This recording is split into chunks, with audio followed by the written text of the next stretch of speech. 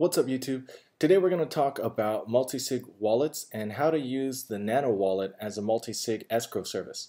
And what this is for is just in case you decide to do a large transaction over the internet. Let's say you want to sell an ounce of gold or you want to buy an ounce of gold and you don't really trust the other party. So what we're going to do is set up an escrow wallet so that both of you as a buyer can send your funds and allow the seller to put their signature and then add a third party. So that way you can do 2 out of 3 signatures or more than one. So let's get started. We have our account here and we're not going to use this main account. What we're going to do is create a new escrow account so that we don't have to burn our address. Because what ends up happening if you convert your existing account, then that account becomes under the control of the cosigners.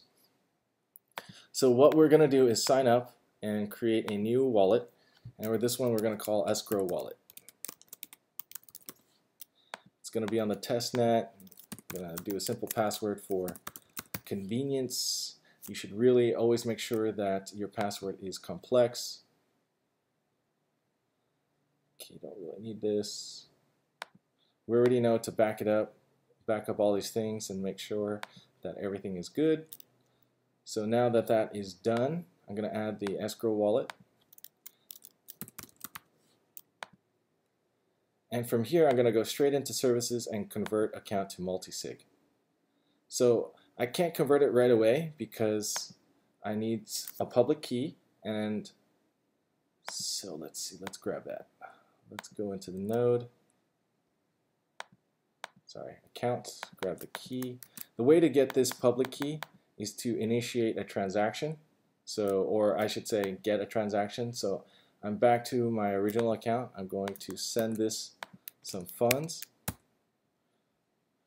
and this is where hopefully we should get a public key once it's done. As you can see, it gets in, it's unconfirmed, but once this goes through it takes about a minute. Oh, it's actually faster than that. So now that we have the account, in order to force it, I believe we can just change the address. And let's see, $20. Let's go to services. We'll add a new signature. So this one, we have to go into accounts. We're going to use our private key. You can get your private key under accounts and you enter in your password.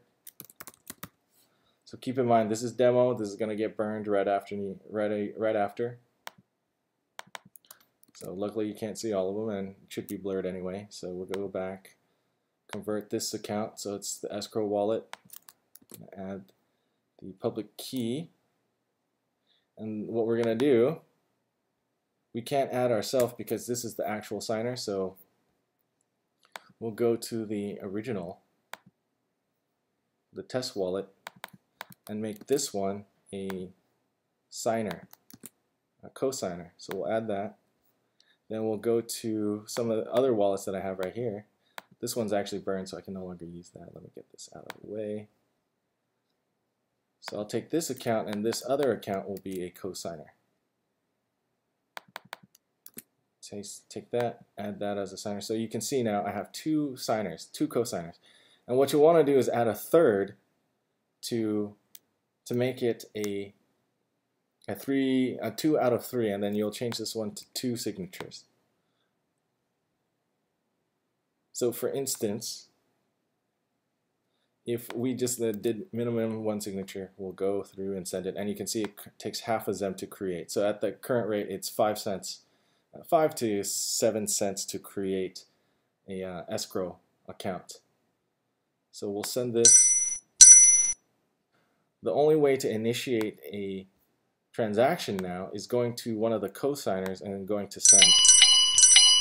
As you can hear that it just went through. So the create multisig is done.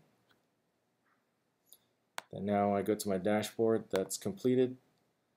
This would be exactly what you're looking for. You can see who's added. So normally, like I said, you would want 2 out of 3 or in this case, you would want another account, a trusted third party, because this is the buyer, this is the seller, and you would want someone else to watch and then make the minimum cosigners 2. So in this case, now we're going to go through and then look at how we can change it. So now we have a total. We'll have to go to the Multisig account, and this holds the balance.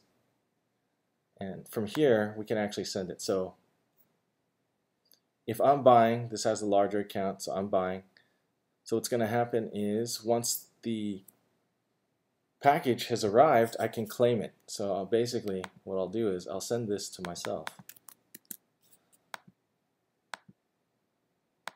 So I'll choose the proper account, then add the recipient, do the total, then complete it. Right? So we'll do that, and then let's make sure that we can actually do it. Okay, so I didn't include the balance, so it's 0.1, 0.15, so that should be 25. So if I do 1925, that should send the total to this wallet, right? So I'm claiming the funds now.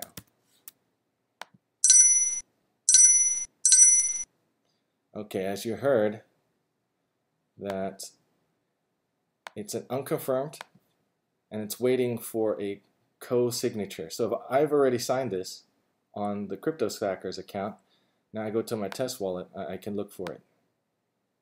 As you can see, unconfirmed, it requires my signature. So I'll go back to services, sign the account. Wait a second. Services, sign existing. Did it just go straight to me? Oh, it went straight to me because there's only 2.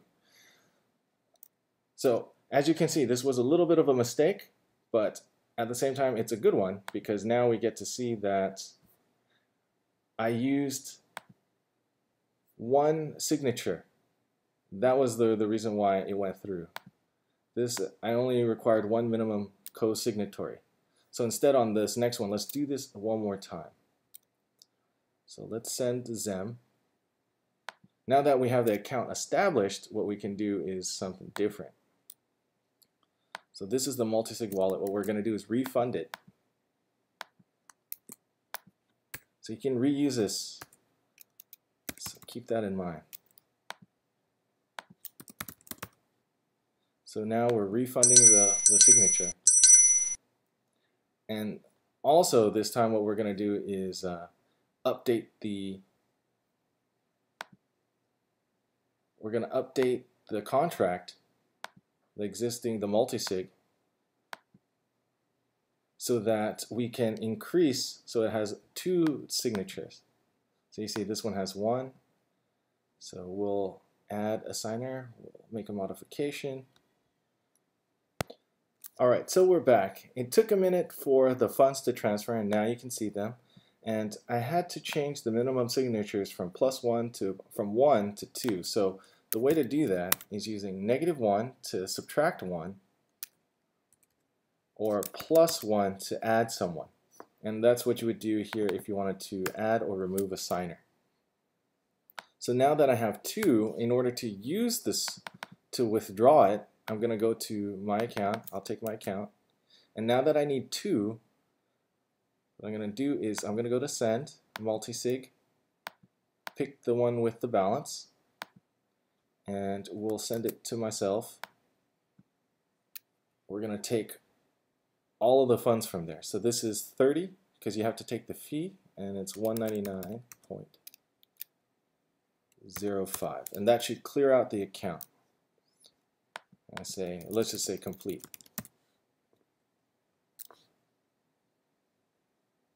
And that's right. So now it's 25 plus 35, let's say it's 10. 191.10. Right? Okay, let's do that. So now we have to wait. So as you can see, I edited the contract, and it cost me 65.65 XEM what it did for this contract was add one signature, an additional signature. So now that we see that, now we see that this one is completed, but before it needs co-signatories because we updated the contract so to require two. So we'll go back to, oh, this is me editing. We'll go back to the main wallet and go into services, sign multi-sig contracts, and you can see now this is what I was expecting the first time, but wasn't there. And one of the reasons why I'm showing the mistake is because I'm sure this will happen to a lot of people, because it's happened to me a couple of times where I was wondering where it should be. So now, in order to complete the transaction and unlock the funds so that this account can go from 49 XEM to and add the 199, right? So you can see it's a different account. And keep in mind this is a different, this is the testnet. So now I'm gonna add in my password and co-sign the transaction and release the funds.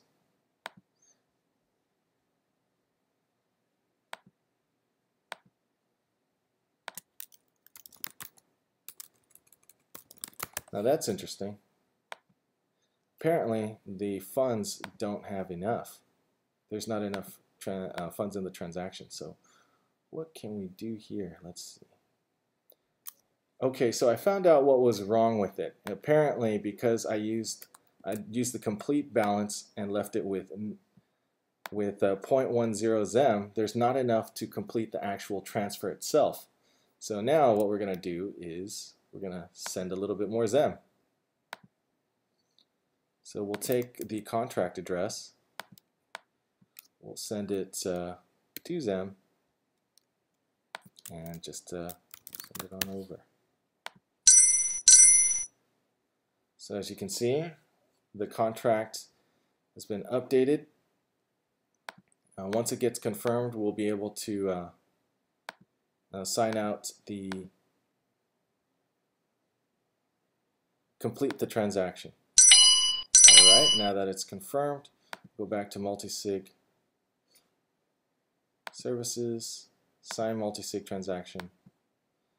Now we should have enough balance to complete the transaction. And it's completed. So, as mentioned, this can be used for a variety of things. If you want to get a little bit better of an understanding of the technical specs and a little bit outdated version, then you can check the blog.nem.io website, which has the document. Also, another good one is YouTube, where there is a Nem Multisig, another Nem Multisig that's a little bit more in depth. Let's see. We'll go to Nem with Tongo Congo. So this one is a very detailed walkthrough. I'm just kind of rushing through it, showing my mistakes as I go.